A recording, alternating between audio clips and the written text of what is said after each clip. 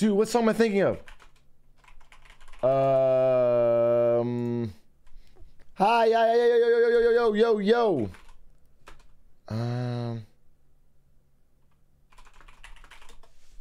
Dude, what am I thinking of? Dude, I want to play a song. I can't remember it. Is this it? This is not it.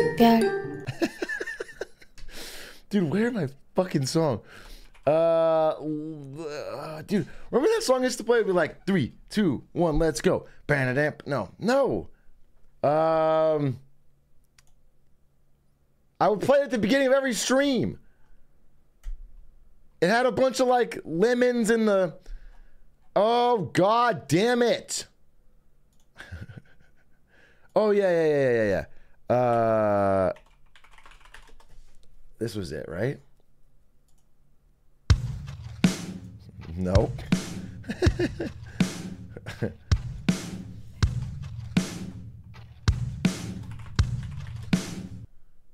Found it. Play.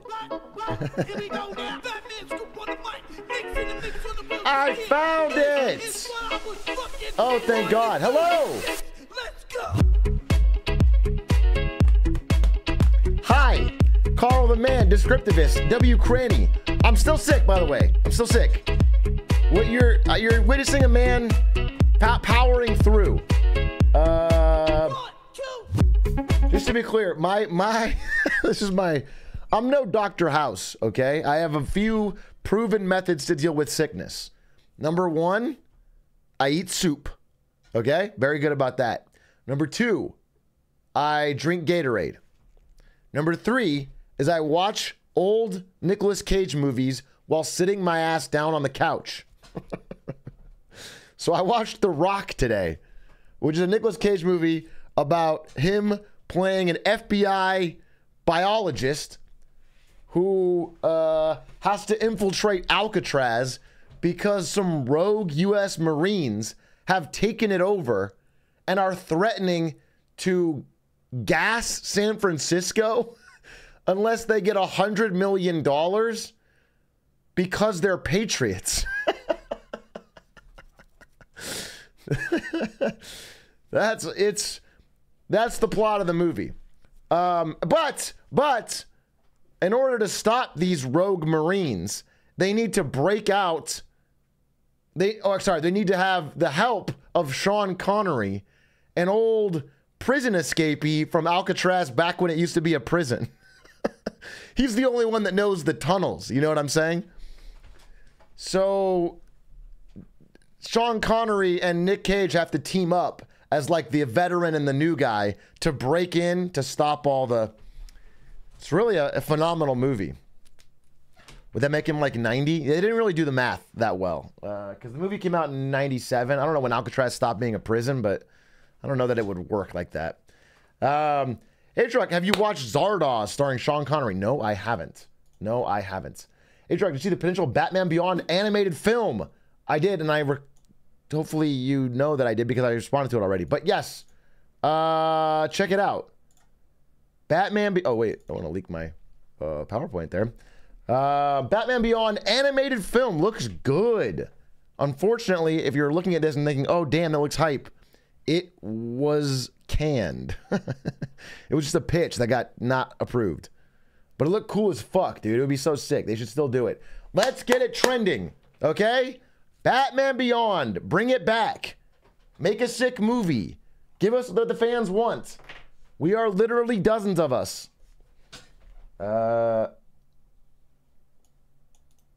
Isn't that just Spider-Verse art style? Oh, get over yourself, bro. Come on. Seen one animated movie? Now they all have to be like that.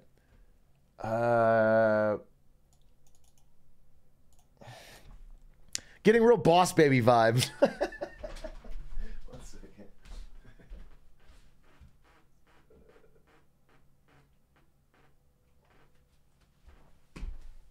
Fix the lights.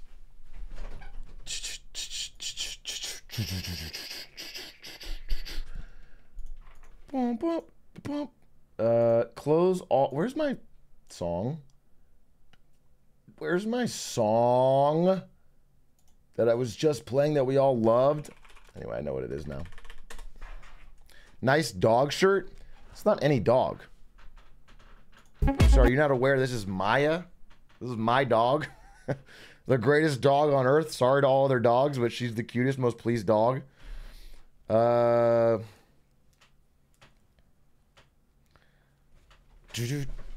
Chevy doing? Chevy's doing great. He's a very sweet cat.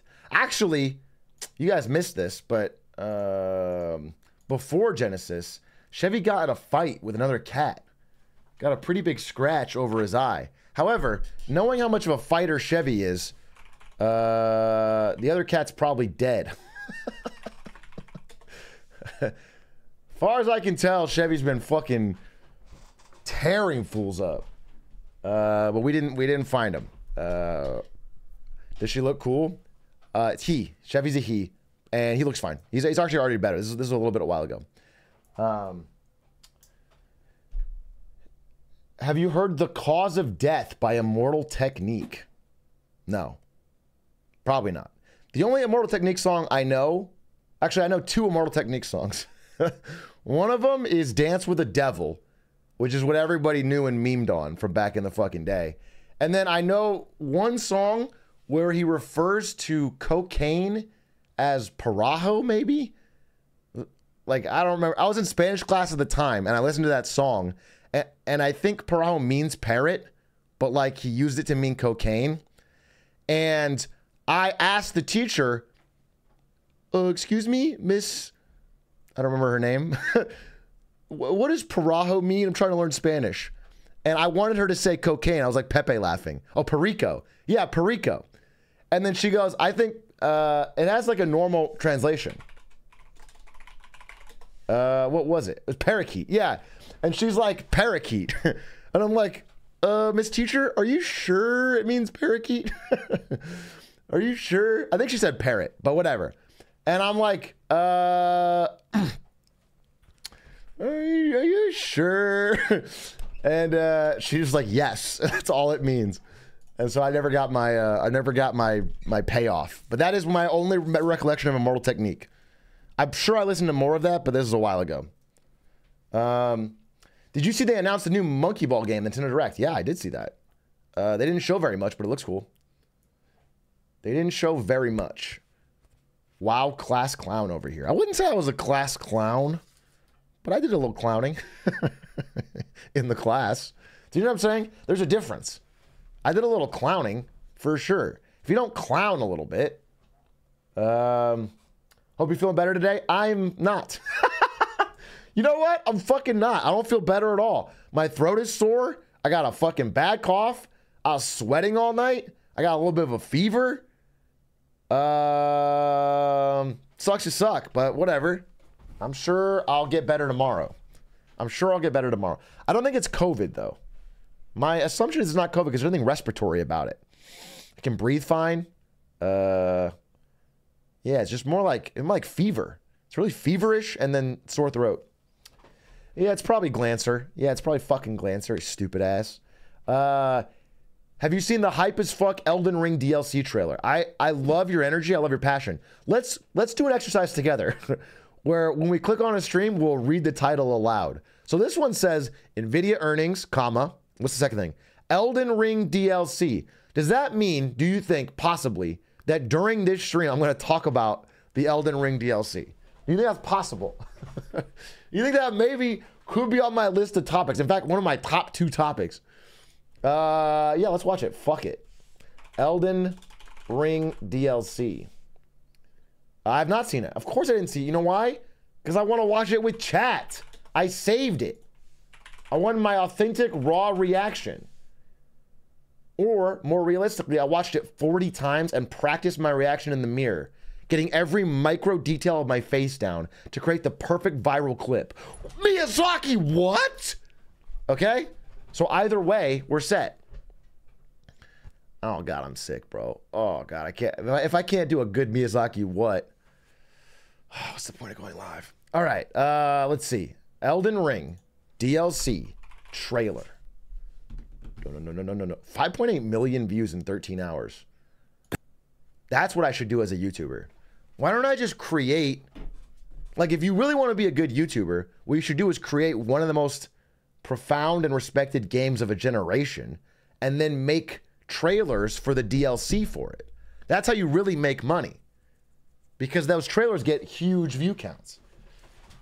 Okay, I'll work on that. Let's see. Let's check this trailer out. It says shrimple as that. You're right. It's as shrimple as that. Okay, let's see.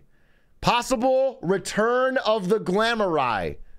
One of my most fun eras of streaming was playing Elden Ring, despite the fact that I spent 7 hours on Tree Sentinel.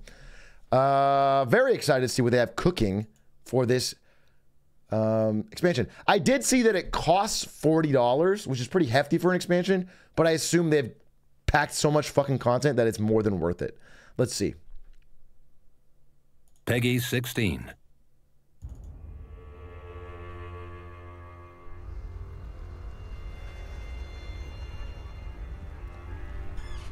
Pure and radiant, he wields love to shrive clean the hearts of men. Okay. Sure. I remember this fight. There is nothing more fun. terrifying. There's the big fucking egg.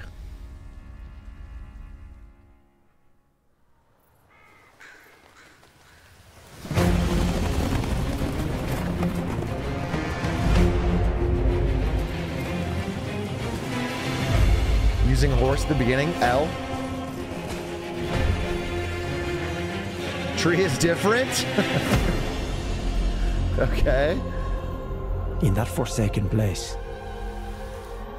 blood must I figured there'd be some blood spilling in an Elden Ring DLC. They are truly faithful.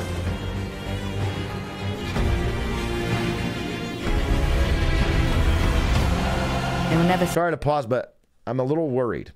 So at no point in these beautiful, majestic, gorgeous environments have I seen a little pop-up that says, try finger butthole 10 times in a circle around every important artifact. And that worries me. That worries me. Do you know what I'm saying? Because that really is how I get my immersion. They were never saints. They just happened to be on the losing side of a war. Cool fucking boss. Looks like a really annoying enemy.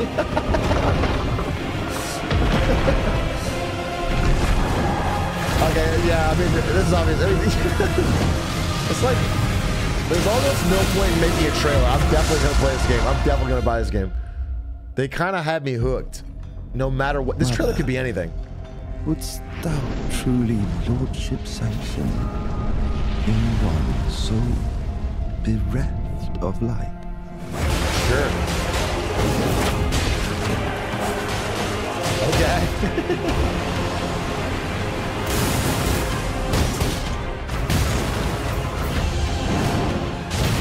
I presume you, too, are keen to know. Machine gun, really? Magic machine gun. Just what kind Mikola is doing here. Is that going to be the ultimate final boss? Probably not, actually. They wouldn't show it. Big Porcua Hippo.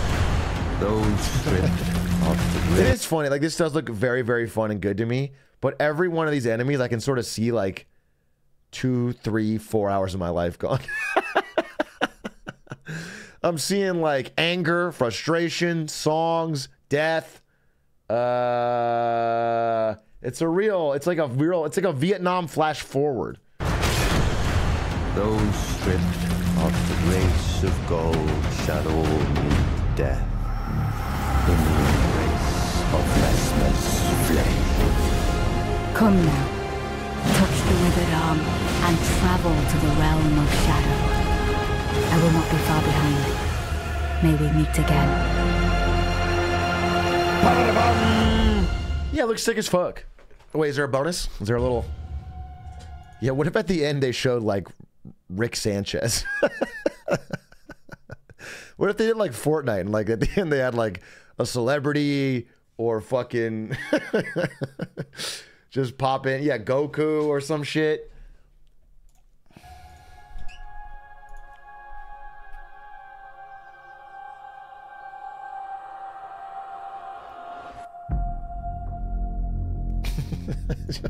Just like a Wubba Lubba Dub Dub, but off in the distance. I mean, I'm just saying, metaverses, they're all the rage now. If you want to make real money, don't make a great game. Make a decent game that you can pack a lot of IP into. That's all I'm saying. That's all I'm spraying. Hey, Atrioc, have you seen the new Monkey Ball? I talked about it. Yes, I have. I have seen it. They didn't show very much. But I'm cautiously excited because it's new levels and the same controls. So how can you fuck that up? But they have fucked it up in the past. But I don't think they can fuck it up too much. Hi,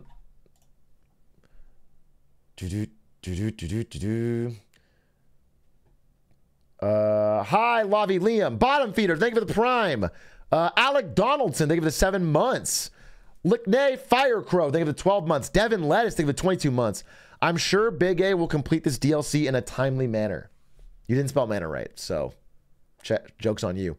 I will complete this DLC by playing it when it comes out until I beat it.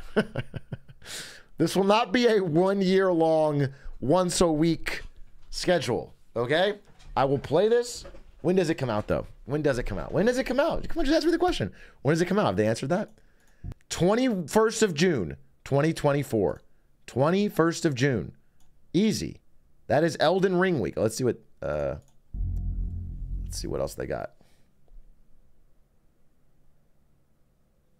Wow, you can get a statue of Messimer the Impaler. And the art book would be pretty cool, actually. No cheap ass fucking bag for a helmet. So not quite as good as the Fallout pre-order, but what are you gonna do? Yeah, it looks good.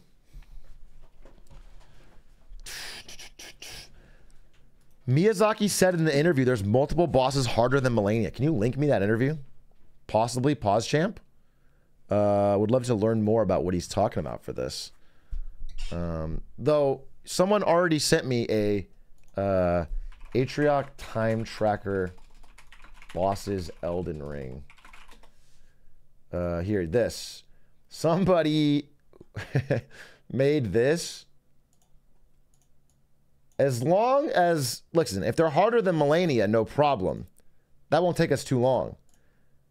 But if they're harder than Tree Sentinel, I'm going to lose a full fucking calendar workday per boss. So that's the issue. That is the fucking issue. This is how long it took me per each boss in Elden Ring. I have article leak, but I can't send. Atrioc, here's the interview. Oh, here it is. Okay, let's see. Let's see. Exclusive. Elden Ring director answers all of our Shadows of Erdtree DLC questions. Let's see what he's got. I feel like this is a really old photo of Miyazaki they use constantly. Because I remember when I was working on like an Elden Ring Marketing Monday, I used this photo. This is old. Get a new photo. Okay, let's see. Can you set the stage for us with Shadow of Erdtree? Where's it taking place? It's a brand new land, Pog. Entirely separate, physically separate map.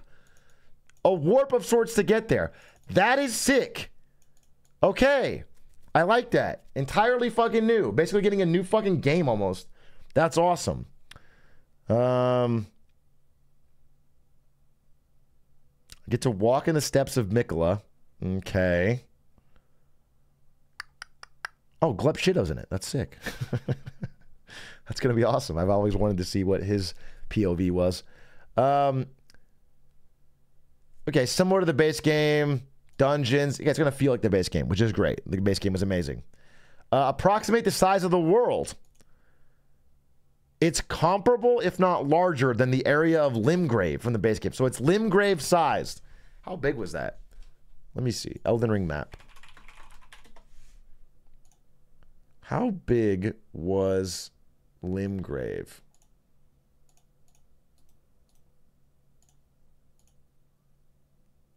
Fuck. I need like a labeled map.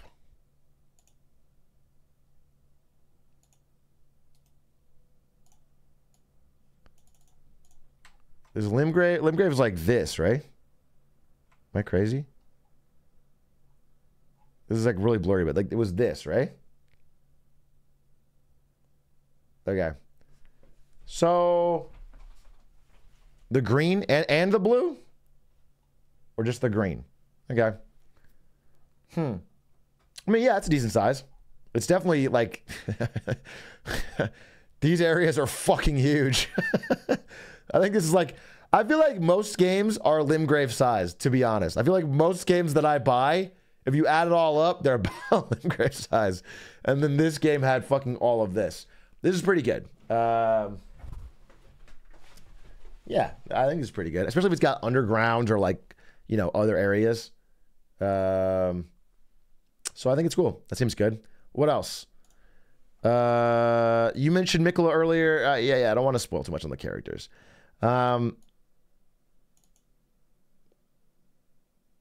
There was a lot of striking bosses and enemies that were revealed in this trailer. And I was wondering if we could just go through a handful of them one by one, and you could explain who or what they are, tell us an anecdote about their design or anything you want. There's a giant basket of flaming kindling. Okay, he's telling me the history. It was a terrible weapon you used in war. It was a really gruesome weapon. Okay, I get it. Yeah, okay. Listen, I don't want Miyazaki to tell me the lore. I want YouTubers to tell me the lore after the fact. In a slow, plotting voice over beautiful footage. Okay? Miyazaki, it's not your job. Keep it to yourself. Yeah. Okay? Yeah, I want a 10-hour, 20-hour video that I can really sink my teeth into. But let's see if you can tell me about... Okay. This man in red with the snakes and the flames is the key figure of this DLC.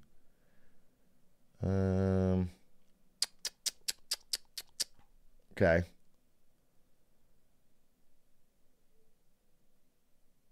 George R.R. Martin has not written anything new for the sake of this DLC.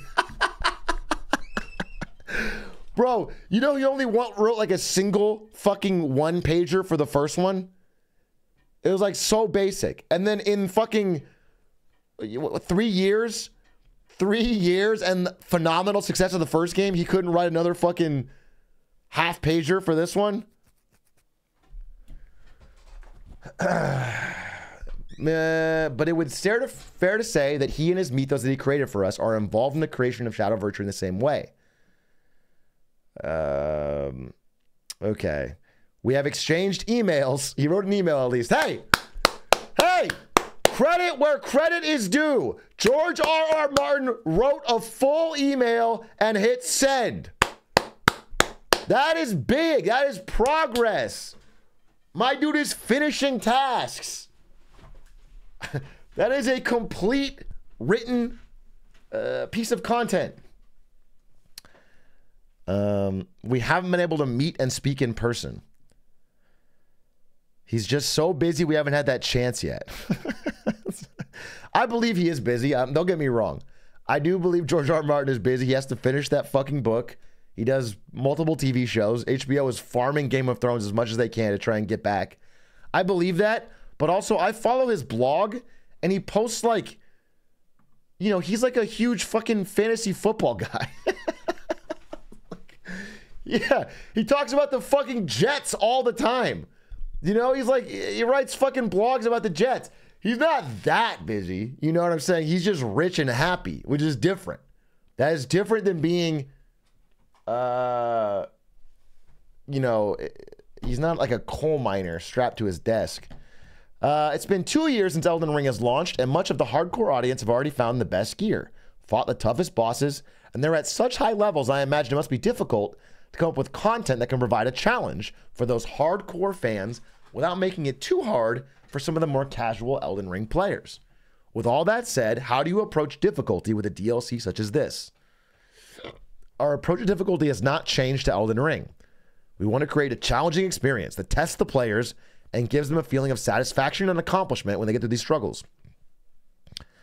There's still a freedom of approach and breadth of strategy to these encounters. And that means both how you approach them if you want to face these challenges and come back to them later, never happening, motherfucker, or circumvent them and find another way around. Nope, not happening either. They will find, for our most hardcore players, they will find optional bosses who've been tuned in a similar way to the likes of Melania, who are not crucial. Okay. Oh, God. Yeah, you might remember her. They're not crucial to the completion of the DLC, but they're an optional extra to help challenge for those who are so inclined.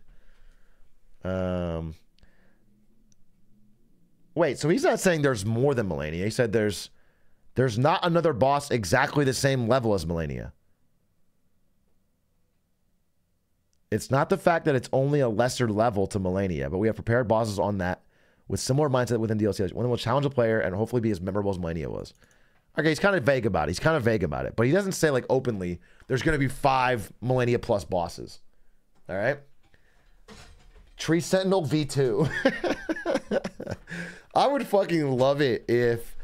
I mean, I'm a little interested how they handle levels and all that. To me, it's almost like it'd be cool if you warp in and then it instantly takes all of your levels and items and armor and gear. And it's like, oh no, you fell down a fucking level sucker pipe. Damn the lore, but you don't have any more levels. And no, here's a Tree Sentinel. Oh no, you got amnesia and you forgot how to cast all your spells. I prefer that because I like a fresh start. I don't want my character to come in too strong and ruin my fucking playthrough, but we'll see. Yeah, otherwise I think it's gonna be pretty hard. I feel like if they come in and like the bosses are kind of like, you know, I don't know, normal. Like a random boss you'd run into in Caelid or something, I think that it's gonna be fucking a little easy, right? Just because by the end of it, I think I beat every single boss. So there's no items I don't know, I think that's crazy. But I'm sure the optional guys will be sick. Considering the other Dark Souls DLC bosses are going to be insane, they've never missed on difficulty. Great. Perfect. Well, then I'm very excited. Again, I've never actually played Dark Souls. I only played Sekiro, which had no DLC. I loved it. And then I played... What else did I play? I played one game before Sekiro. Didn't I? I guess there's Hollow Knight. Hollow Knight, Sekiro... Hollow Knight's not even... Have I only played Sekiro of their lineup? Let me see all their games. FromSoft Games. Yeah, that's it. I mean, they only have Dark Souls and Sekiro, right? In terms of those type of games. Let's see. Fucking... I feel like I'm missing one, though. Oh, Elden Ring. I mean, Elden Ring, obviously. Elden Ring and Sekiro. But I never played Demon Souls. I didn't play Dark Souls.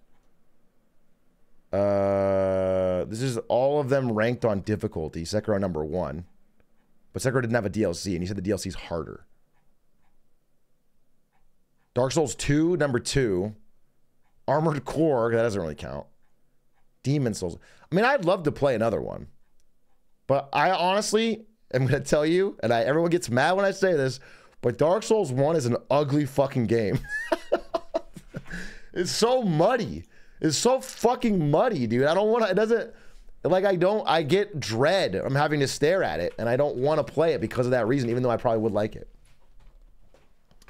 I'm a little bit of a graphics Andy, which is going to be relevant in about 10 minutes when we talk about Nvidia earnings today, which I think is very interesting.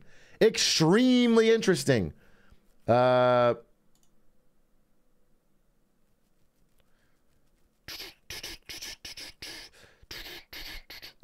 always goes up. Line always goes up. Stocks to the moon. Everybody's retirement is safe. Let's go. Are you mogging with a Callith watch Big A, be honest. Bro, can I be dead honest with you? I have no idea what you're saying. I'm not even trying to do a thing. I have no fucking idea what you're saying. I don't know what Callith is. I only vaguely sort of understand what mogging is. I've never been to Mogwarts. I don't know. I don't know exactly what you're asking me or what you're telling me. He just normie mogged him. Okay. Are you flexing with that watch? But what does the Callith mean? I mean, yeah, I got my watch on.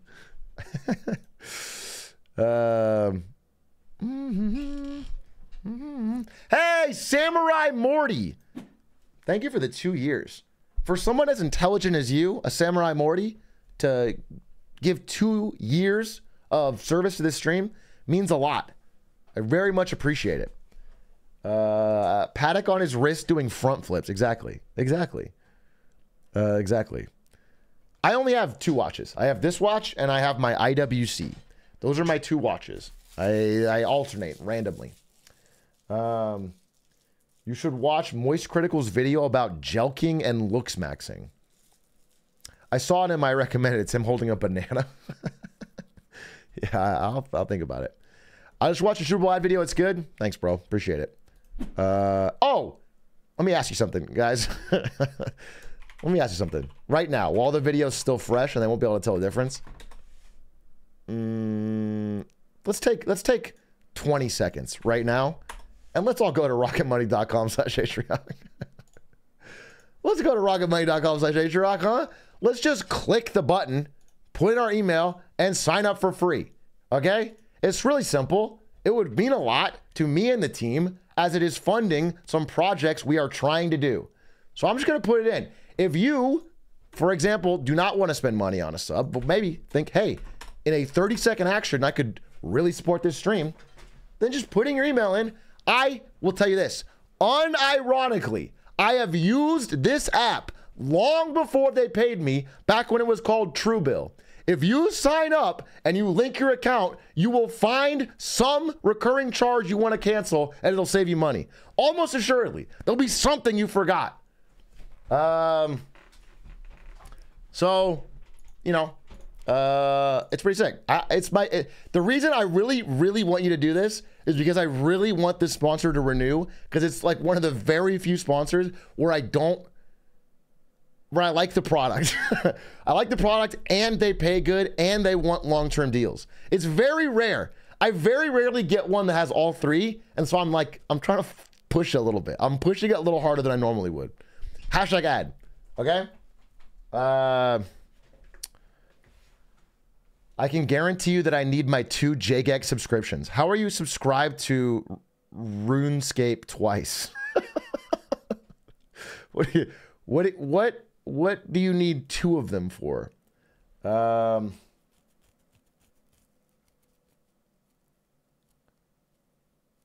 have a Smurf and you want to pay for member on that? Multi-boxing? Listen, last time I played RuneScape was in computer lab of elementary school. Just to be clear. And I would skip recess to go fucking play more RuneScape with my boys. But I just don't think it's something I would need two accounts for. One for me and one character I made for my future girlfriend. How early into the relationship do you bring up the fact that you've made her a RuneScape character and pre-leveled it for her to save time? Is that first date? That's day 1, okay? First message. First message. Okay, based. Well, here's my worry, okay? What if she's only, you know, interested in you because of this amazing RuneScape? What if you pre-level and gear up this RuneScape character, she goes, oh my god, and then you get catfished out of all your... Yikes. Then she's the one. Then she's got that Sigma grind set, and now you're truly attracted? Ah, I see. I see. You would know about RuneScape catfishing? I would. I have famously catfished somebody in RuneScape to get my party hat back. It was a formative experience for a 14-year-old Atrioc. No, they scammed me out of my fucking party hat. So I made a female account and said, hi, want RSGF? And then asked if I could wear the party hat to, like, look good when we're walking around Lumbridge. And then the second I got it, I fucking logged out. Easy fucking clap. Scam me again, bitch. So you had a second account? Yeah, but it didn't need to be a member. We were in Lumbridge. I really think I should find one of you RuneScape DJs to pay me for my account. I need to find the password and log in, but almost assuredly the account is worth a lot of money because it has a lot of fucking Santa hats, a couple Halloween masks, and a couple party hats. It's got to be like actually pretty fucking valuable, and I'll take that money and I'll use it to spend on fucking I'll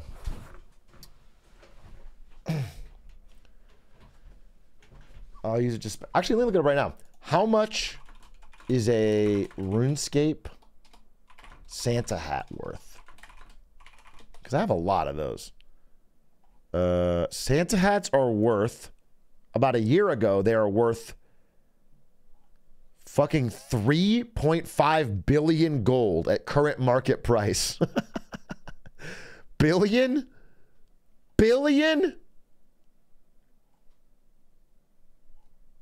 How much is that in dollars? Price checker. Wait, okay. Has Joe Biden been president in RuneScape? The inflation's out of control. Okay? It probably spikes around Christmas. Atrioc endorses RMT. What is RMT? I need to know how much. What is RuneScape GP to USD?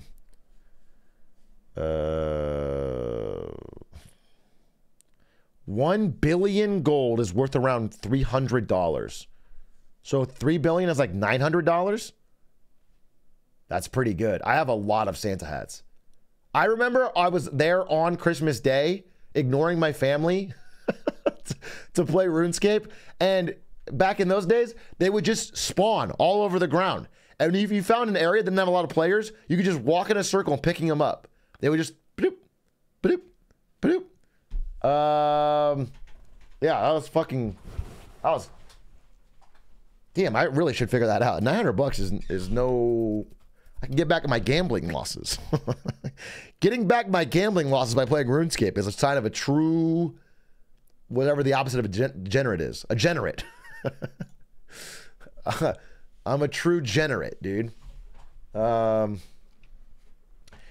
is there a new Hitman horse in the making? A new Hitman horse in the making. I think me, Link, and Spector want to do some stuff together. We have not planned a Hitman horse. That being said, there are 2 Hitman horse videos that are more highly edited than usual that are coming out soon, of ones we've done in the past. And a lot of people don't watch those live because they're kind of hard to follow live. So the actual video will be really sick, I think. I watched the intro to one today. No, yesterday. But it was really good. Eric DePoo did a really good job on it. So, yeah. Are you going to play Helldivers? Just kidding. There is no room on the servers. I have not followed Helldivers too much. Like, compared to, like, the last big viral game, Power World, I at least followed a little bit to know what's going on. All I know is everyone likes Helldivers. I've been kind of sick and busy and traveling. Josie Rosie Posey, thank you for the 28 months. Dr. Poppy, thank you for the 17 months. Falling F, thank you for the 10 months. Appreciate the subs. Thank you very much. Anja Hola, thank you for the 5 months. Willem the Friend, thank you for the 34. XG Waifu, thank you for the 13 months. XP Windows, thank you for the 22 months. Saber the Boss, again, sorry if my voice sounds off, I'm a little sick. There's been a real renaissance in games with friends, huh? It feels like every 3 months we're just gonna have a different game that goes viral that's fun to play with friends. It's really cool. That's cool. That's a good sign. I mean, yeah.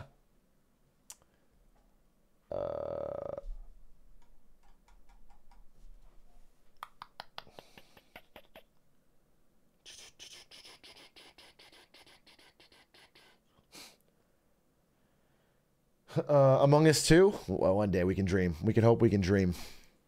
The big name ones suck. Looking at you, Suicide Squad. Yeah, I mean, I feel like I'm never putting this out, but one of my predictions is about this. And, you know, there's a very obvious disconnect between what, you know, used to be considered AAA and what is indie and what people are playing. I'm gonna hold it, though. Jim the North, thank you for the 24 months. I very much appreciate that sub, and I always thank you. And we'll continue to thank you. Mason Mans, thank you for the 15 months. In about 2 minutes here, I think I want to start talking about Nvidia. Let me make sure I got all my shit in order. Ba-da-ba-ba-ba. Ba-ba-da-ba. Da-da-da-da-dum. Da-da-da-da-dum.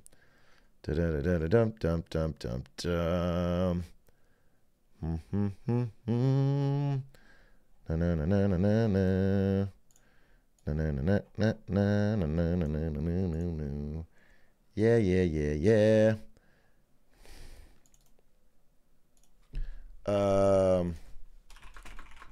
Does anyone have a really good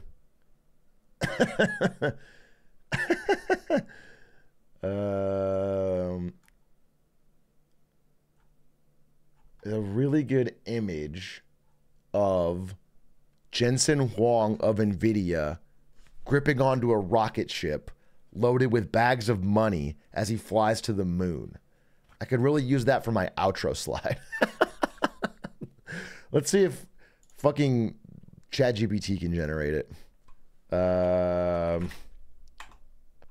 Nvidia's Jensen Huang holding onto a rocket ship loaded with bags of money headed straight for the moon.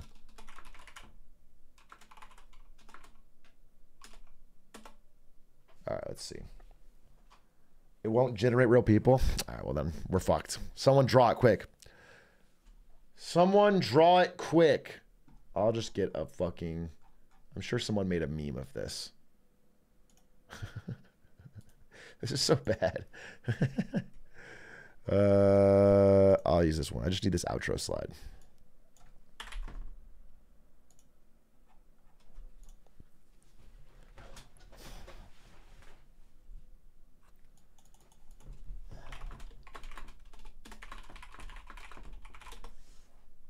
Did it better boo boo boo boo boo boo boo.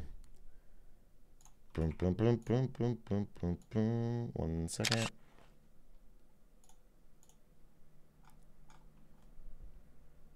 One second. If you guys want to spam the camera clip as I make some clipping sounds, that would be very chat-like of you.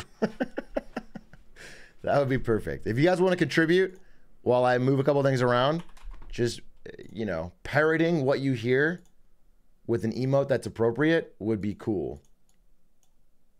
You know what I remember? I was kind of talking about this recently with some old Twitch coworkers, but this used to be a big debate. In the old school Twitch culture, there was, like, shocking as this sounds, more rampant racism in that every single time a black person was on screen, they would only spam tryhard. And every single time there was like a Middle Eastern person, they would spam, what was it? Anil? And then, you know, there was like a few emotes that were only used for that reason.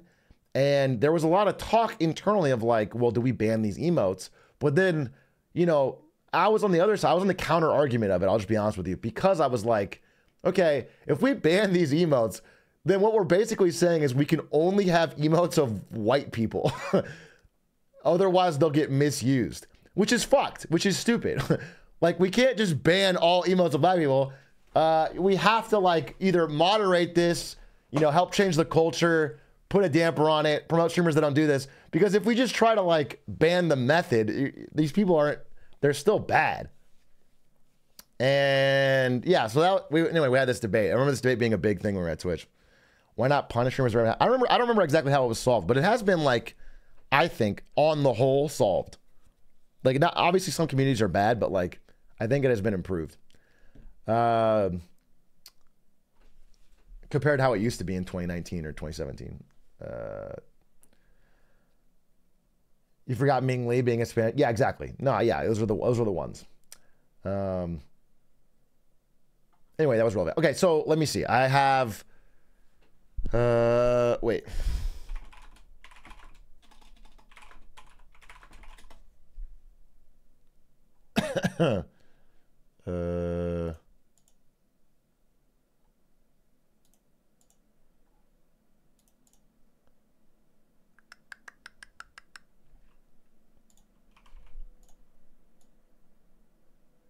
Okay.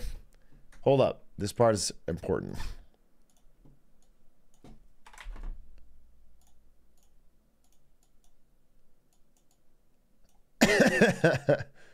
Okay. Put that in there.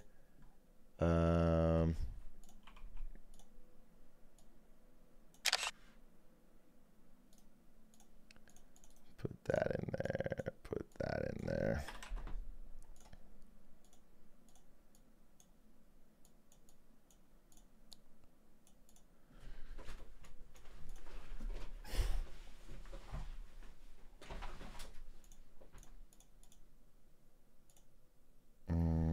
I need the last thing.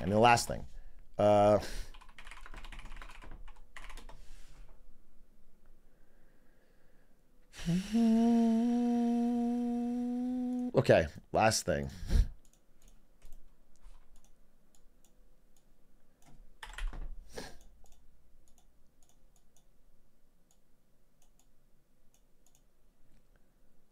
Just bear with me 1 second. I was sick today. All right, I didn't get to finish this last slide.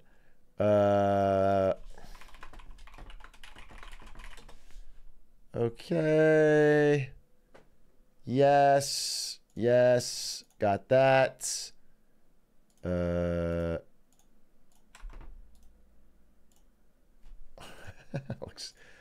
looks bad. Wait. No, hold up. That looks bad.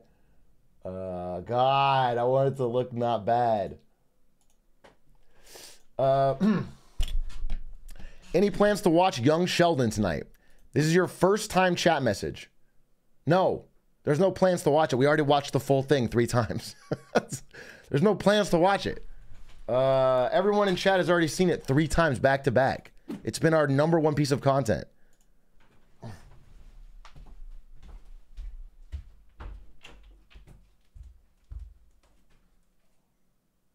trying to heat up.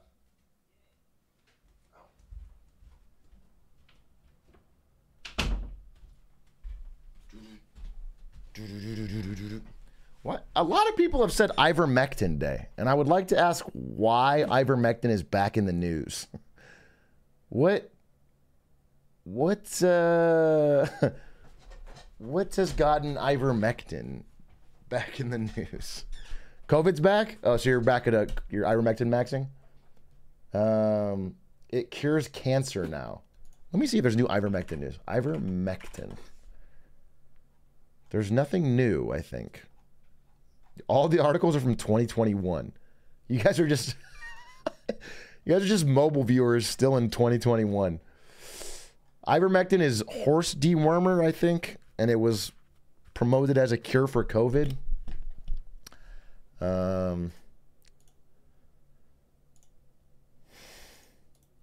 Good year, 21. Everyone looks back on that year very fondly, I think.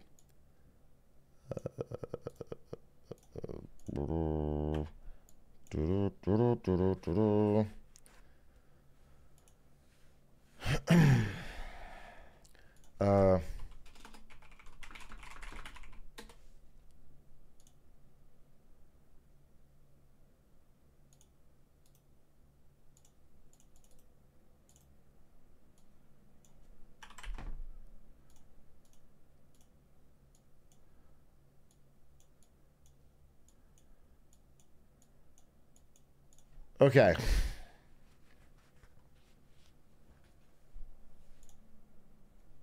Done. Done and dusted. All right. Perfect. Good. Ready to go. Oh wait, I got my image. This is Jensen Huang on a rocket ship filled with money going to the moon. Okay, obviously, I guess can't use his actual face because it just did generic Asian man. But if you'd like to see what it looks like, here's our options. Cushworm, thanks for the 4 months. Does he have a leather jacket? No, they did a bad job, honestly. As far as for people, it did a bad job. Wait, someone dropped $1,500? Did I miss? Am I crazy? Wait, what are you saying? No, 1,500 bits. Thank you.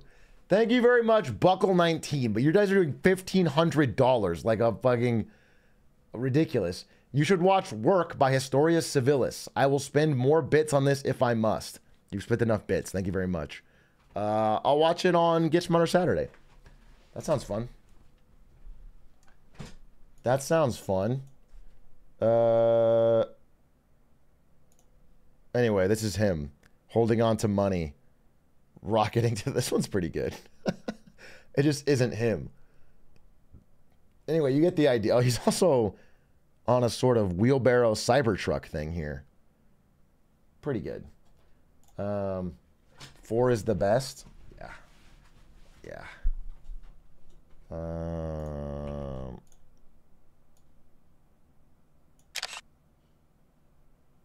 No leather jacket? Believe me, I know, bro. He used to walk around in leather jacket and sneakers every day. Around the fucking spaceship office. Okay. All right, this feels good to me. Let me run a quick ad, and then we'll play the intro, and then I want to just give this update on what the fuck's going on with Nvidia right now. Did you actually see him around the office? Yeah, all the time. It's a very open plan office. Hey, Atrioc, my dad isn't present in my life. Any advice? That is sad to hear. I'm sorry for that. What advice do you think I could give to rectify that? Not knowing you or your dad. My advice is to, you know, if you cannot fix that problem, build a, you know, meaningful and purposeful and fulfilling life outside of him. It's not a requirement.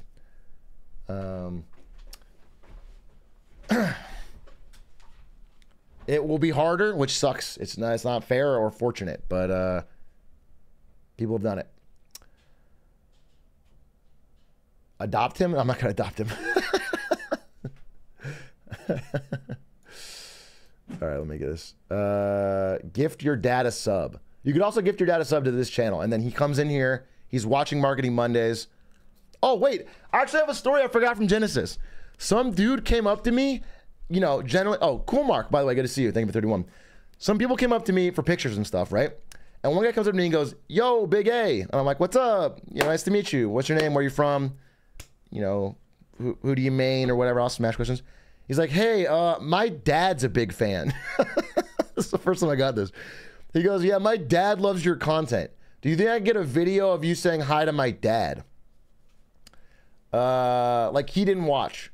And so he records the fucking video, and I was like, "Hi, you should get your son to watch."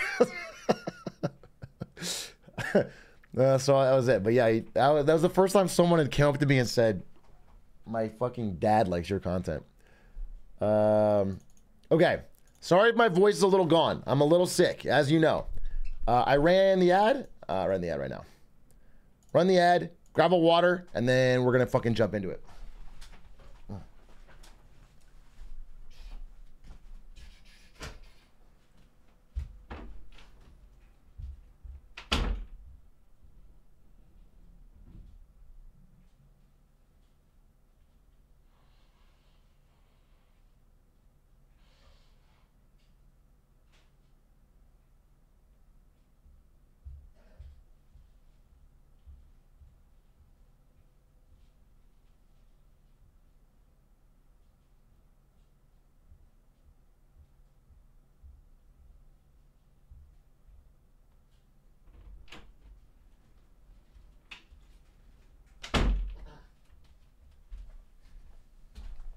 I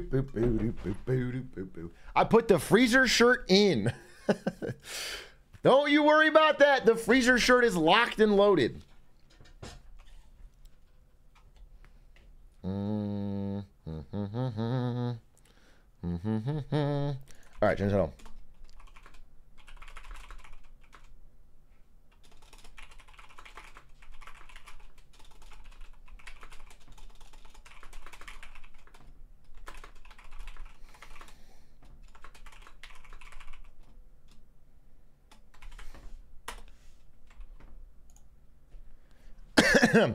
Hey, Sergeant, thank you for the 7 months. Goal on drawn SSBM. Thank you for the 6 months.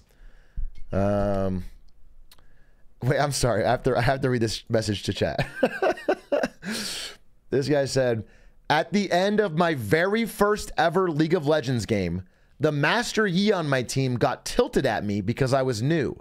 He then wrote, I have 10K in the bank and a wife that loves me. I pity your lesser existences, as our Nexus exploded. Literally most sane and stable League of Legends player. He didn't even call you a slur. This guy's crazy. Hopefully you understand from your first game, that is going to be every game. That is going to be every game. Please reconsider before diving into League of Legends ranked, bro. You are signing up a lot of your time to be spent with people that hate you for no gain. And by the way, I want to remind you that even if you win way more games than you lose, and you climb all the way to fucking Masters, nobody will care. I just want you to know that. Unless you literally get to professional level, nobody will care. All of that time, all of that effort will mean nothing. You'll regret it. So I just want you to think about that. I want you to really internalize that. Unless you become Faker or something.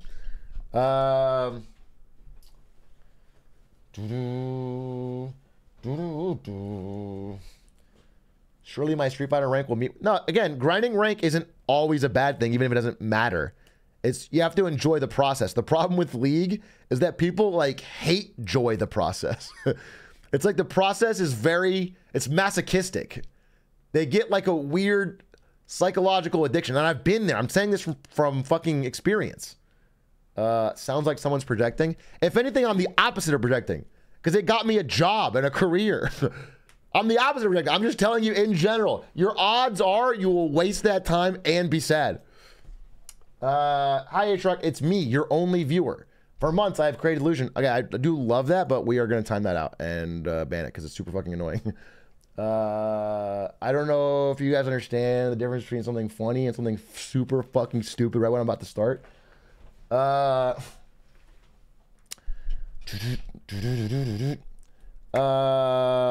the boys ran your podcast at Genesis. Bro, I told the story yesterday. Yes, I got fucking rocked at Genesis for $1,200. Big A, I had a meeting with a AI quality assurance company today, and the instructor emphasized how much she loved humans. And at one point, she did finger guns and said, remember everyone, stay human. What? But this is not an AI you're talking to. You're talking to a person. So she was a human. She's a human that like wants to pretend to be a robot? Or what? I don't understand. Interesting. Mark Zuckerberg. Anyway, let's find out about it. Right about. Close everything. Close all of this. Make sure I have my slides open. Pause, champ. Okay. Close this. Okay. Without further ado, let's get into it. I need one thing from you. That is to tag yourself in the intro. Ladies and gentlemen, welcome to a special Marketing Monday edition on Nvidia, a topic near and dear to my heart. and extremely important in the world today. Sorry, I apologize in advance for my appearance and demeanor and general attitude. It's because I'm sick. I'm sick with Nvidia fever and also COVID, probably. I'm really sick. But Nvidia fever has swept the nation. Today is Nvidia earnings release day, and the entire stock market, nay, the entire U.S. economy, seems to hinge on the performance of this one stock. How did we get here? What is going on? This used to be a gaming company that made chips for high-end nerds to crank up the graphics in Cyberpunk. How is this the most important company in the world over the past 3 years? I want to talk about this. I want to explain what today's earnings mean. And I want to explain the risks and challenges going forward as we rely on fewer and fewer tech companies to power all of our global economic growth. Again, fourth quarter earnings changed from a year earlier. We are in the first quarter of 2024, but in the last quarter of 23, we saw 6 companies, basically the entire Magnificent 7 companies other than Tesla, produce all of the growth. The other 494 were down. So we say the market and everybody's retirement, which is here, is up slightly. Everyone's retirement plans are up a little bit, and it's all because of 6 companies. Of those 6 companies, now only 2 are doing really well. Now it's down to 2. The dynamic duo in 2024 is basically Nvidia and Microsoft. 33%, a third of every, half of all Americans have their retirement plans in this. A third of all of the growth came from one company, Nvidia. And then 23% came from Microsoft. Basically, over half of all of the growth in the top 500 companies came from these 2 alone. We are in almost never before seen levels of lack of breadth in the market. We are having very, very, very few companies dictate all of the move. The last times this happened are around the dot-com bubble in 1929. Again, I'm not saying we're in the same kind of thing, but I am saying that level of concentration is scary. And Goldman Sachs is calling Nvidia, before today's announcement, the most important stock on earth.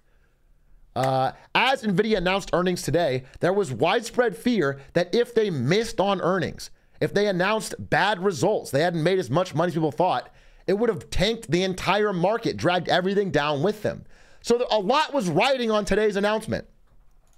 It was called the AI Trade's moment of truth. Even you suggest it's, quote, the whole ball game for the most crowded trade on earth. And that the most crowded trade on earth. Again, in the past few months, everybody and their mother have swarmed into Nvidia. They've put their savings into Nvidia. Wall Street bets into Nvidia, but also average people are into Nvidia. Anyone you talk to has heard of this stock, and they're putting money into it. It's become the most traded stock on Wall Street, surpassing Tesla. And a lot of people have a lot riding on this stock announcement today doing well. That is what Nvidia is going to deliver tomorrow, whatever it may be, and the impact that it's going to have on the market. You've got to believe it's going to be a sizable mover one direction or the other. Sven Henrik, I like this guy. We've now reached the part of the market Brett cycle where the entire market is dependent on one stock. This is from this morning, as everyone eagerly awaited the announcement. Again, just to clarify, 4 times a year, companies have a quarterly report where they announce how much money they made, what their costs were, and how much they plan to make in the future. And that's when you see big movements in the stock price. Today's quarterly report from Nvidia had a lot riding on it. Nvidia is just Taylor Swift for dudes. Everybody's buying the stock. Everyone's talking about it. It's become a meme. It's become just a bonding mechanism for people, okay? At some point, people were making bets. Again, today, I don't want to get too into the intricacies of options. Let's just say you can buy a stock and own a piece of a company and, make money as that company gets more valuable, or you can make bets using options. Basically gambles on whether it's going to go up or down, how much, and by when. These are much harder to make money on because you have to be right on not only the direction, but the timing. We are seeing people making bets that Nvidia will hit $1,300 by February 23rd. That means Nvidia will double in the next 2 days and become the most valuable company in history. It will pass even Microsoft's peak in the 3 trillions. There are some people, like lots of people, making this bet. Which is insane, because even if they announce really good earnings, it's not likely to double in days. The level of degeneracy in the market right now is crazy around Nvidia. People are making absolutely lunatic bets. Yeah, we're looking at 3.2 trillion, one of the highest ever. So yeah, insane. Nancy Pelosi has made a massive bet on Nvidia and is praying that this earnings call goes well, as she has something like $1.4 million to gain. Actually, I think more than that. She put in $5 million, it's already up like 1.4 million. It's crazy. So there's a lot riding on today's announcement, and I tuned in, as did the world. I was in one of those live Twitter spaces. What happened when Jensen Huang took onto the call and announced what Nvidia was doing? And Colette Kress. Guess what? They fucking did it. Was it good or bad? It was good. Somehow, against all odds and all insane expectations, somehow, yet again, this leather jacket king pulled another rabbit out of the metaphorical earnings hat and saved the market for a little while longer. Nvidia announced record-setting growth. Revenue more than tripled. Profits rose 9-fold. And then, and this is the most important part, they projected that they would triple their revenue again. Because it can't just grow. It has to project continued growth into the future to hopefully eventually catch up to its insane price, which has far outstripped how much money it makes. Record 265% revenue growth is moving the entire stock market. Again, everybody's retirement, which is in the S&P 500, is relying on these few tech companies to have insane growth. If they slow down even slightly, it's going to cause such a catastrophic knock-on effect. But Nvidia is holding true. They are holding strong, and they are carrying the weight of the world on their back. So far, at least for another quarter, we're good. And I want to explain a little bit about how Nvidia got to this point and why they're so successful and why what you used to think of them may not no longer apply. Obviously, it has a lot to do with AI, as you're seeing here. And I think I've mentioned this in previous Marketing Mondays, but just to distill it, there is an AI gold rush, okay? All tech companies worldwide, in fact, all companies in general, see insane opportunities to either save costs by firing people or do things more efficiently or sign customers up for more things just to make more money from AI, okay? They see a lot of money in AI to change their business, or they're buying into the hype. So it's a gold rush. And if you want to get into AI, let's say you're this guy panning for gold and your name is Mark Zuckerberg, and you want to get on this gold, you think AI is going to make your business more competitive, you're going to make more money, well, then you need this pan. You need picks. You need shovels, okay? The only seller in town of picks and shovels of the AI gold rush is Nvidia. What you need to train large language models like ChatGPT or to do machine learning is Nvidia GPU data centers like these, the H100. These things can cost around $50,000, and you know how much they cost to make? Around $3,000. Nvidia takes some silicon sand out of the ground, designs it, gets people in Taiwan to make it. The whole thing costs between $3,000, $3,500 to make. They sell it for close to $50K, and it's one of the greatest businesses in the world because nobody else can design the chips like Nvidia currently. And all of these other tech companies, Microsoft, Google, Meta, companies in China, they all see the money from the AI gold rush, but they all have to stop by Nvidia and buy endless amounts of these H100s and other data center solutions. So that's where we're at. Whether you're an AI startup or a big AI tech company, they're all buying Nvidia. It's selling shovels like crazy, and it's selling them at a huge profit margin, which is why Nvidia has gone from a nominally gaming company to this. This is their income statement from what they just announced today. Notice how gaming is a relatively small part of this massive business. $18.4 billion of revenue came from AI data center. Gaming is 3. Now let me flash you back real quick. This is just a year and a half ago. They were almost equal. If you flash back a year before that, like when I worked there, they were dead equal, if not data center was behind. In the past very short period of time, the sales of this type of thing have catapulted NVIDIA's profitability, okay? The vast majority of the money is coming from selling AI data center solutions to other tech companies. And so, yeah, the gap is crazy compared to where it used to be. And you'll notice gaming growth is 0%. This is no longer, in any real stretch of the imagination, a gaming company at all. 0%. They have completely pivoted to being an AI solutions company for other tech companies. And that has made them one of the most valuable companies on earth. So here's Jensen on stage talking about AI supercomputers for the era of generative AI. These big data centers that he's selling that are going to make him wealthy, and other people take the risk. And I want to explain a little bit of why that is.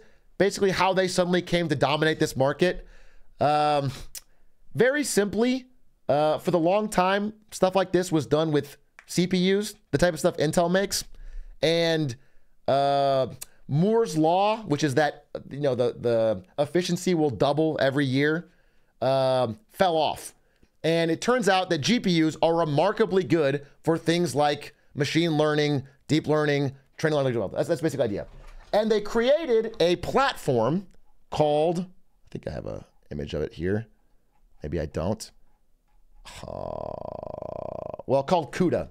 CUDA, which is like a software layer that goes on top of the hardware, which means they kind of own the full stack.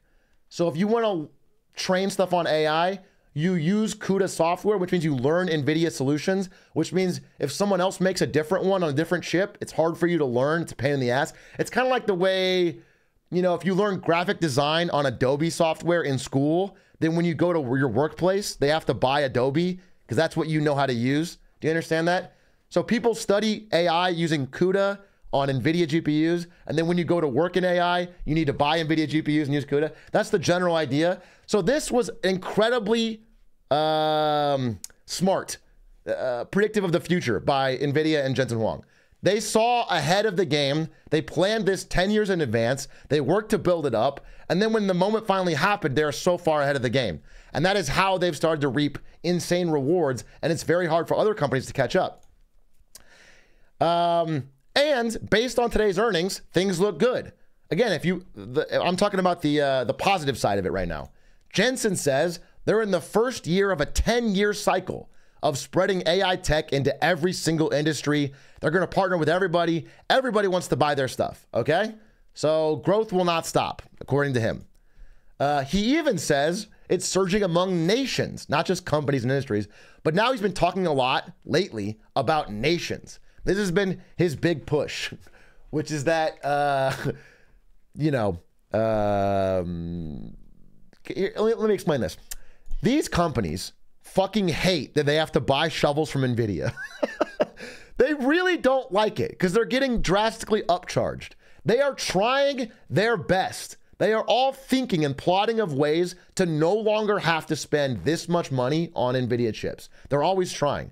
So Nvidia, seeing that coming down the pike, are trying to find new demand in the form of going around to different countries and saying, you need to have your own national AI system, and we're going to sell you the stuff to do it. That's the general idea. And nations have, you know, unlimited budgets. So it's a big growth area. That's why he's been talking so much about this nations thing. And all of this can go well, and Nvidia will keep growing and hit a fucking $8 trillion valuation, and everyone will get their bags full and go to the moon and get rich, okay? This is a realistic possibility. If you read all this stuff, You look at the price targets, everyone's going to the moon. There's no problem. I just think you can hear that story from anyone. You can hear that story from your grandmother or someone at soccer practice or your taxi driver. Everyone can tell you that story. AI's the future. Nvidia's the leader. Put your money in. Don't worry about the price. Close your eyes and make infinite cash. Okay? Bye. I personally get nervous because throughout history, people have been told that story many times. And a lot of times it has ended in heartbreak and pain and tragedy. So I want to also, to be fair, give you an idea of the risks. Okay? I want to give you an idea of the risks. I know that Dave Portnoy will tell you that stocks only go up and only losers take profits. But in this currently amazing life cycle of Nvidia, if you've made a lot of profit, taking some of that off the table is not a crazy idea. Again, similar things were said about Cisco during the dot-com bubble of 2001. Cisco is the blue line here. Nvidia is the pink line here. Cisco, at one point, was the most valuable company in the world because they said they were going to build, the bandwidth and the switches of the internet age. They were the picks and shovels person of the internet age. And they became the most valuable company in the world, and everybody bought in. And it turns out that other people came in and could build that stuff for cheaper. They didn't have as big of a moat as they thought they had. And the company lost a lot of that value. The company didn't die. It still grew. It's almost back to where it was at the peak, I think, back then. But the general idea is that there was a bit of a mania, a bit of a bubble around this new technology. It's possible that is here. As Jeff Bezos likes to say, your margin is my opportunity. Now, when he says it, because he's a bald asshole, he means if you have a sporting goods store that sells this $70 net for students to play baseball or softball, I'm going to steal it, make it in a Chinese factory, and sell it for $5 cheaper with Amazon Basics. That's what he means, okay? Whatever profit you're making on this, I'm going to undercut you by a little bit, and that's my opportunity. But it applies to all industries, okay? The fact that Nvidia has such a massive margin, the difference between what they charge and what it costs them to make, means someone can come in, find a way to make the same thing and charge a little bit less and get a lot of the customers. What's stopping that right now is that these are really hard to make, okay? Nvidia is world-class at designing these chips. There's only 3 companies in the, not in the world, but there's only 3 major companies, especially if you're US-based, that can design this kind of stuff. And there's only 1 company that can really make it, which is TSMC in Taiwan. And this company is booked out for years. Every single, minute of their foundry time is booked out by Nvidia and Apple and Samsung and Sony for years and years and years. It's very hard to get any foundry time. So if you want to compete with Nvidia, you have to put up a whole lot of money to outbid and grab this time, and you better have a chip you know is going to sell. So it's a little bit spooky. That being said, people are doing that. Microsoft and Intel today, right after Nvidia's earnings, announced they are striking a custom chip deal that could be worth billions. Microsoft is openly saying, we are going to find a way around this. We're going to do whatever it takes to try and get cheaper chips. We cannot be paying Nvidia these prices forever. This is happening. I mean, the markets are all moving around trying to find a way around this. Second thing that could happen, second risk, okay? The second risk could happen is that perhaps demand might slow. Nobody wants to talk about this, but I'll give you an example from my experience. When I first started at Nvidia around here, let me get this on. When I started at Nvidia around here, 2016, 2017, we had an immediate spike and then a sudden crash of the stock. What happened here? Crypto. People started buying GPUs like crazy to mine crypto. And everyone thought the demand would be infinite. And then there was a bit of a crypto crash. People stopped buying GPUs. They flooded the market with used GPUs. So even gamers didn't want to buy new GPUs anymore. They just bought the used ones. And Nvidia demand went off the cliff. We had the markets were flooded with used GPUs. We couldn't get rid of them. It was a big problem internally at the company, and it caused the stock to go way down. I remember there was a lot of low morale around the office. People were like bummed. Oh, I should have sold or whatever. Thank God they didn't, right? Because this goes off to the moon. But you understand that like this is possible. If there's a possibility that, for example, GPT stuff like ChatGPT, etc., doesn't make enough money. If all this stuff they're promising is going to make a lot of money doesn't do it, they're already spending so much money to train and make these models. If they don't eventually print money, the demand is going to eventually dry up fast. So we're in a real situation where if the demand slows down, all of a sudden this graph for Nvidia looks way different. And then finally, there's Dark Brandon. Dark Brandon has been talking a real big game about cutting Nvidia off from selling GPUs to China because there's a real worry about the AI race getting out of control between USA and China. Nvidia is the leader in making AI chips. China is a major buyer of them. In fact, China buys 25%. Basically, a fourth of all of Nvidia's chips worldwide are sold only in China. And Biden has been cutting off Nvidia from selling the latest chips to China. China still wants these fucking chips. So what they're doing is finding ways to acquire them despite the ban and then force disassembling them to make their own AI startups, okay? They are trying to backchannel it. And if they do catch up, if China does reverse engineer this stuff and starts producing them cheaply, the market could get flooded with cheaper discount NVIDIA level GPU or close to NVIDIA GPUs. These are all things that you could worry about. Either the revenue slowing because they can't sell to China or China making copycats, etc. So all of this is not talked about enough because we're only focusing on the upside. Everything is good, straight to the moon. Let's not worry about it. $1 million price target, whatever.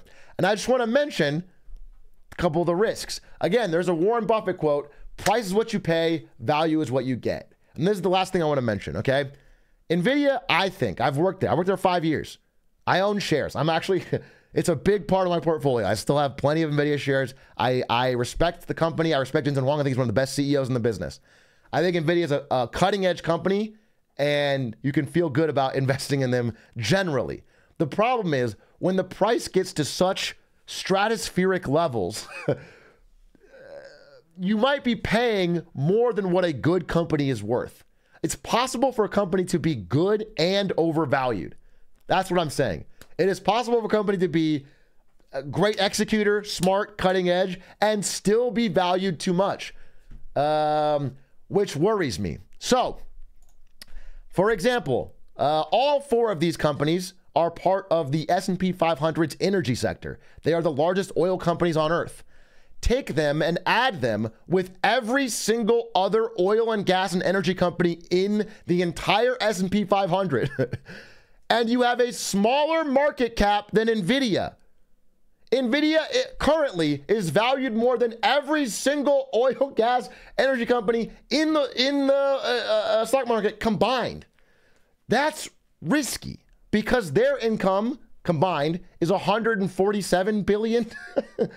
And Nvidia's is 19. So the level of growth Nvidia has to get to catch up to what it's worth right now is a little crazy. And all I want to do when I talk about this is give you some semblance of warning because I feel like nobody else will. And I know. You could say, whatever, I'm going to the moon, have fun staying poor, whatever. I'm a holder. But I've taken some profit off the table. I just want you to be careful. So, now that I've said that, let's all go to the moon, baby. Let's all go to the fucking moon. All right, everyone all in, easy money, no worries.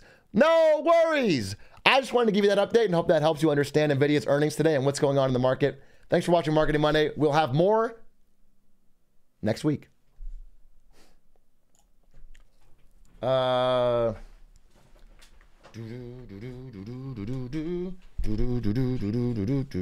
Anyway, I hope that helped. I just thought everyone was talking about it, and I feel like most people don't understand what's going on, so I wanted to give, just a brief overview. I'm a little sick. I didn't get to add more of the wins and fails, but we'll be back on Monday with a wins and fails, which should be good. That's on 26th. Cool.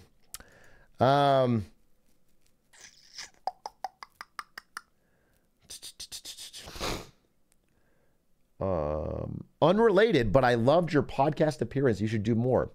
I will talk about this eventually. I have a lot of mixed feelings about how that went down. I loved the podcast, but it's unfortunate. Is this similar to the Tesla bubble? It's similar to all somewhat bubbles in that there's a lot of excitement from people that have no understanding what they're buying. But again, Nvidia is a better business than Tesla. Tesla currently has fallen out of the Magnificent Seven, is actually in a struggling spot because they're a car company that doesn't have excellent margins competing with other car companies. But I just generally have seen a lot of these high flyers eventually come back down to earth in some way. So, you know, just be careful is all I'm saying. Don't think it can never happen. That's all. I know I sound like a broken record, and anytime I say this company, you should be a little cautious, and then it goes up $1, everyone's like, "What the fuck? You lost me money. I would have put everything I had and made fucking $18 of profit." I all I like to say is, you know, history is full of examples, man. And I just want to give you some ounce of caution because no one else will say it.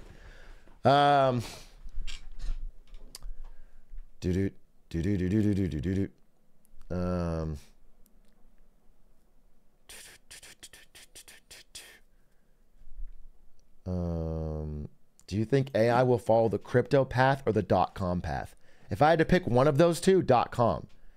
The example I would give is in the .com bubble of the early 2000s, everyone knew the internet was going to change the world. What they were wrong on is how quickly. They thought it would happen fast and there would be money made instantly. And all of these .com stocks went to the moon. And then they tanked because it was too early. That's the problem. Eventually they bounced back. Amazon eventually bounced back, but it lost 90% of its value in the .com bubble. There's a possibility this could happen again with AI, because we all know AI is real. It's more real than crypto. Crypto is kind of fake. Crypto is like, you know, it hasn't changed anything. That's like a true bubble, like a Tulip Mania or a Beanie Babies. Like, there's no real value there, but there is value. But you can still, something can be good. And like, I give you an example. Like,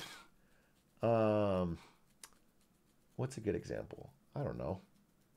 Okay, like a Black Lotus is a good card. It's a valuable card. I don't know how much a Black Lotus goes for. Anyone magic expert?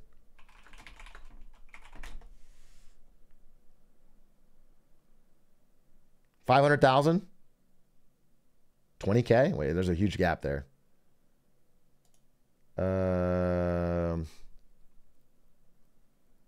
PSA 10. PSA 10 Black Lotus price. Well, the last one it looks like sold for $540,000. But the previous one before that was 28K, so it's tough to say. The point is, the Black Lotus is a good card. It's a valuable card. It has some value. Is it worth buying for if you bought it 500K, are you going to make a profit? Maybe. If you bought it for $1 million right now, are you going to make a profit? Is someone going to buy that for you for more than $1 million? If you bought it for $2 million, are you going to make a profit? If you come in and buy it for the way Nvidia is priced, like 30x, you know what I'm saying? If you buy it for, you know, $25 million, are you going to be able to resell that to somebody for a profit? Even though it's still a good card, there's a price that's too high. You have to understand that. I think people don't understand that. They think of only, is the company good? Is it growing? That's my worry. So if your only goal is to find a greater fool, you might be making some mistakes.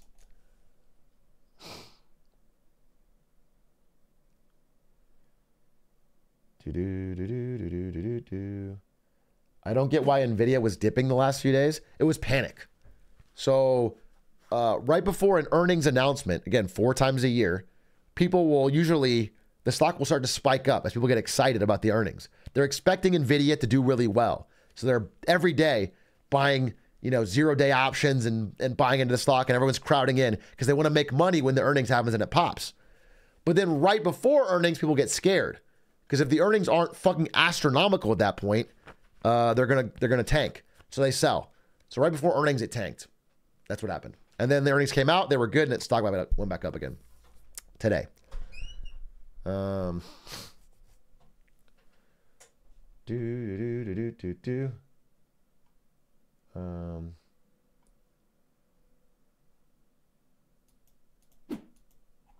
Invest in CS skins. Let's go. Do you know when super microcomputer stock? Again, this is all part of like the people gold rushing into AI. The easiest way I can tell you about super microcomputers is that like, I mean, again, with AI stuff, there is real practical use. So it's not crypto-esque. It's not just a meme. But SMCI is kind of like the AMC to NVIDIA's GameStop. You know what I'm saying? Remember how GameStop happened and some people got really rich and then everyone's like, I want to get into it, but GameStop's too expensive now. And then so everyone's like, oh, let's do AMC because it's cheap. Let's meme that one up. And so they all got into AMC because it was a lot cheaper. That is almost what's happening with SMCI. People want to get into the Nvidia gold rush, but Nvidia is so expensive already, they're worried. So they're jumping in. They're trying to like pop up a new thing. That's kind of what it is. That being said, it does have value. It just, again, I get skeptical of straight vertical lines on fucking stock graphs because it's usually a sign of irrational exuberance.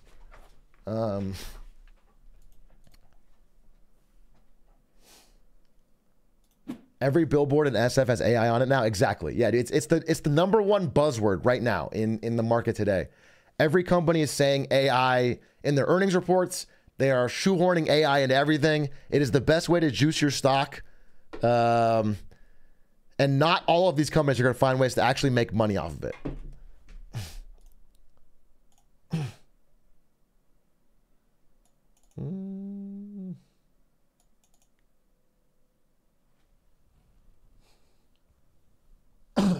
What do you think about Eli Lilly's growth? I think it's more stable. The main thing for Eli Lilly is the company that makes Ozempic, or actually they make Mounjaro, I believe, but it's all part of the same thing. It's the GLP-1 class drugs that they help with weight loss, and their stocks have been absolutely mooning lately, and it's because it's a great business model. Someone signs up for Ozempic to stop weight loss, they have to take it forever because if they stop, generally it's the appetite comes back and they lose their progress. So it's like a lifelong thing. What those stocks are betting on is whether insurance companies will agree to pay for Ozempic. If that happens in 24 or 25, whatever, if insurance companies make it part of their plans to where you can just get your insurance to pay for your Ozempic because it's going to make you healthier, then a lot of Americans will get it on those plans. It's too expensive for them right now. Once that happens, they're going to print money forever. If that happens, that's the big bet.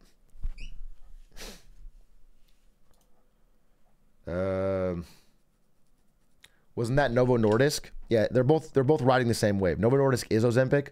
Eli Lilly is Mounjaro, but it's the North American version.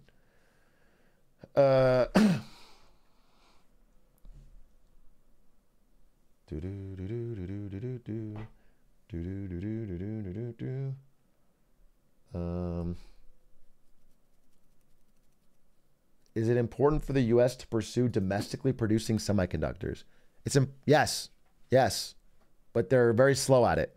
They have the CHIPS Act. There's a lot of money. They've been throwing money at TSMC and Intel to make foundries in Arizona to make chips here so that if China invades Taiwan or something, we don't just lose access to chips. The problem is, again, this stuff is very, very, very expensive, very, very hard, needs a lot of expertise, needs a lot of time, needs a lot of training. It takes billions and billions of dollars. And so it's tough. It's tough. Throwing money at it is not just a solution. You need like a lot. And Taiwan has like built their whole economy around it. They're very good at it.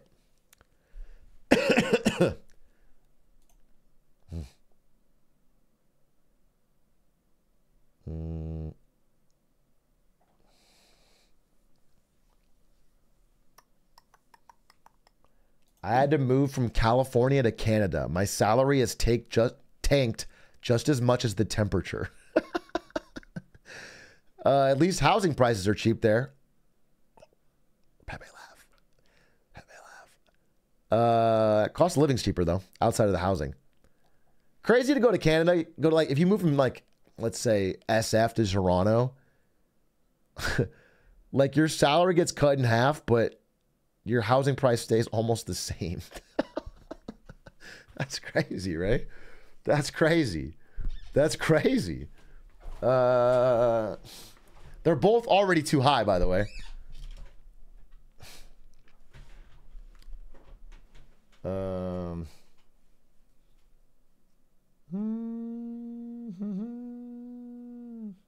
Cost of living is lower than SF, but not less than average. Yeah, exactly. But lower than SF is what I'm saying.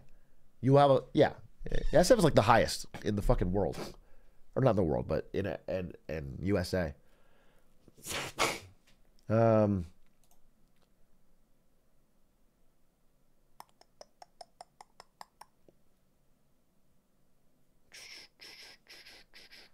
Try moving to London, UK. It's the same cost of living as SF and a third of the salary. Yeah, but at least you have lovely knife attacks. Do you know what I'm saying? You get some of the world's best food. You get that fine British cuisine. And the weather.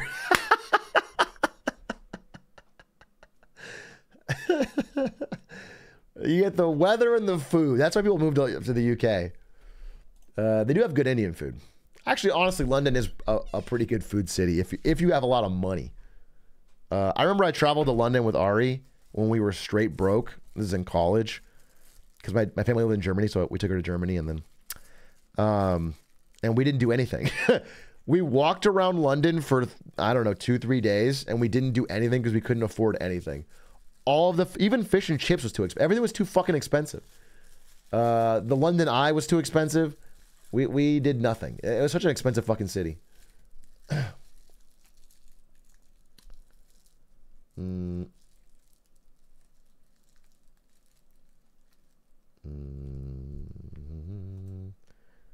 Why aren't any of these multi-billion-dollar companies able to replicate the quality of Nvidia's GPUs? It takes time. It takes a lot of time.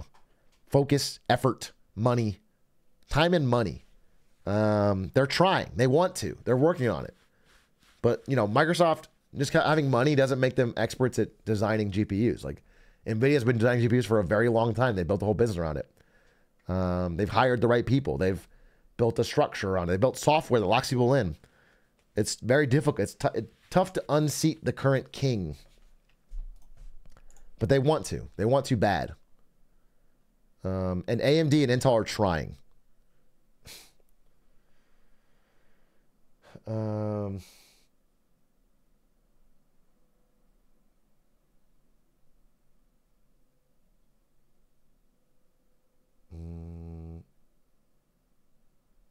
Do you think that Nvidia has a value that is hard to replicate like Southwest?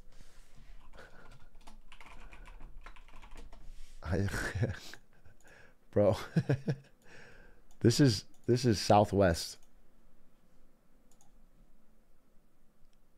This is Southwest stock. Peaked in 2017. Generally declining.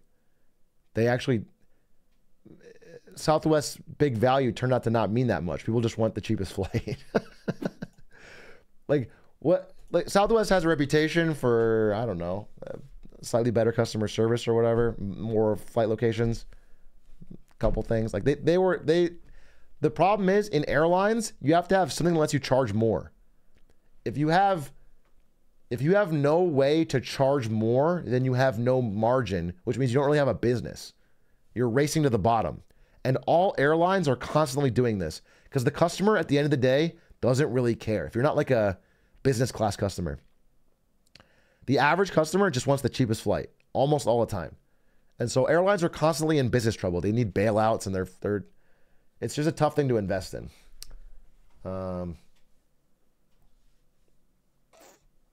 Nvidia has a much bigger moat than Southwest Airlines, what I'm trying to tell you.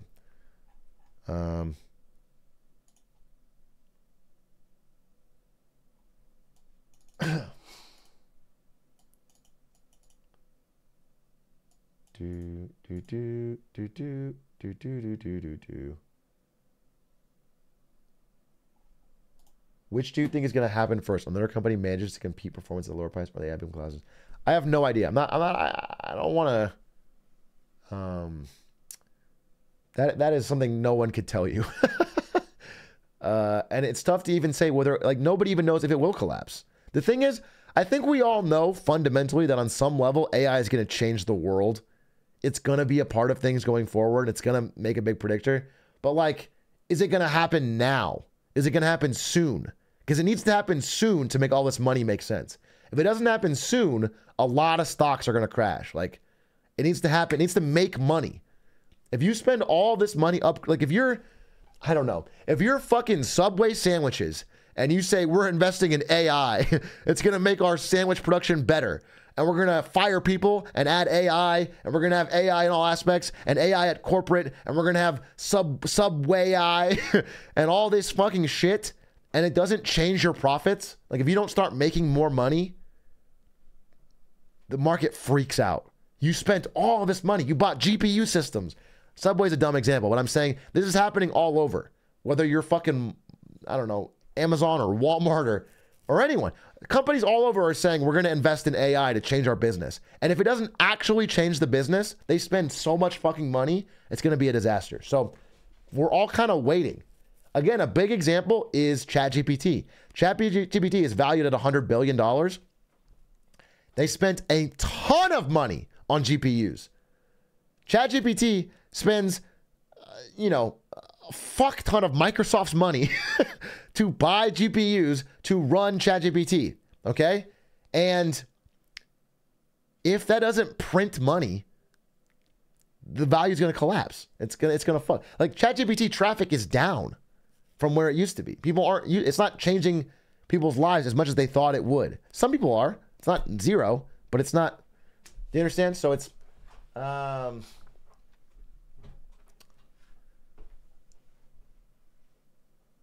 there's a risk. There's risks.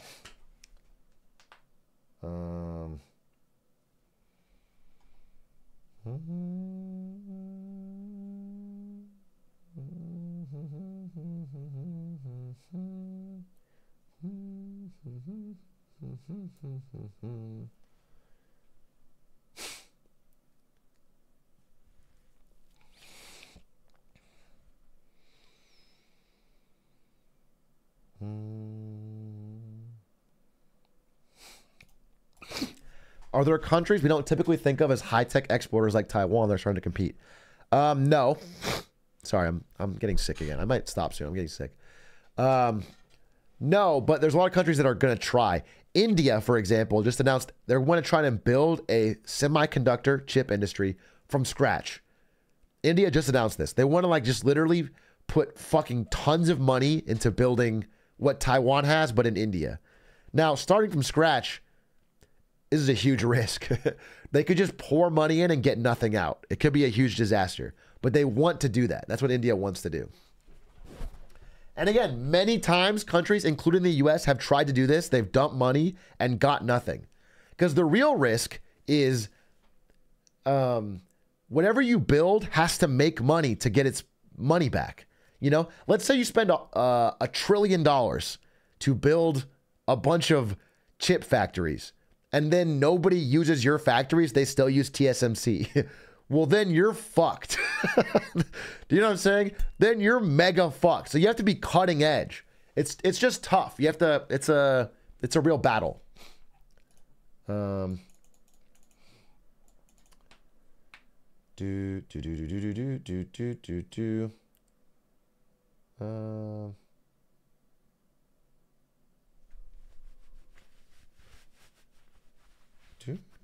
What do you think about the Intel-less Nvidia laptops with ARM CPUs?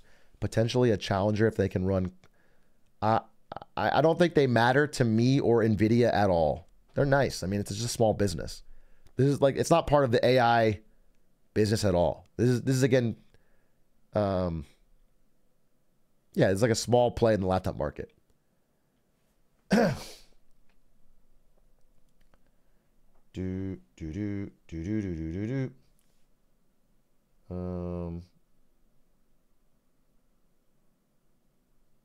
USA doesn't need chips. We have Doritos. Rar, I can't. So I've been ignoring a lot of the stupid messages. I'm just going to give you this one. You know, because people have some good questions, and a lot of people are just like, their ADD kicked in, so they have to say some stupid shit. And I just want to give you one, all right? Can I just toss you a bone? I'm getting sniffly, and I'm getting a headache, bro. I'm sorry. I'm super fucking sick yesterday and today. I'm glad I finished that little Marketing Monday. I think I'm going to call it early. Sorry. But again, I almost skipped today, and I'm glad I didn't. I think I'm going to call it early. I just don't feel well, bro. I don't feel well. And I'll keep going live to try and keep my streak again until I feel better. But I think by next week, we're back on track. And again, I want to say this one more time.